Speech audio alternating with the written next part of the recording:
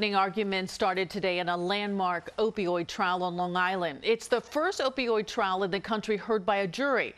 New York's attorney general accusing mega pharmaceutical companies of fueling an epidemic and costing lives. Here's Eyewitness News reporter Stacey Sager. He died in destitution in a basement in winter. David Morrissey of Smithtown talking about his son William, who died at the young age of 30 after 15 years of drug addiction, half his life.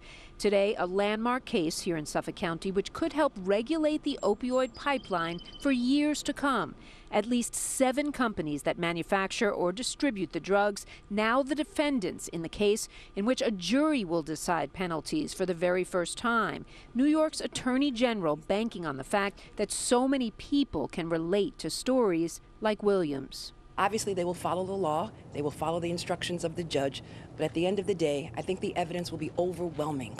Evidence, they say, that demonstrates an industry flooding the market with dangerous pills, then doing nothing to stop it as people became addicted.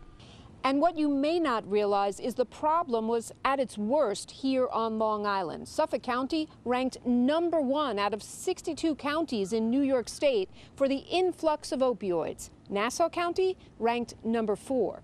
Their hope? That every community can follow our lead. We think this will shut them down, and hopefully we're doing it for them as well.